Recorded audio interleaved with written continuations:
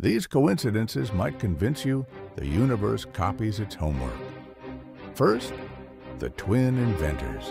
In 1876, Alexander Graham Bell and Elisha Gray filed patents for the telephone on the exact same day, within hours of each other, after years of separate work. Then, the double discovery of oxygen.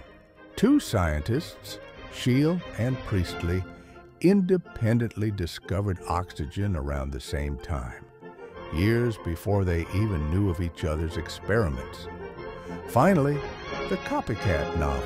In 1925, two authors published novels with almost identical plots about plane crashes in the Amazon on the same day, despite living on opposite sides of the world.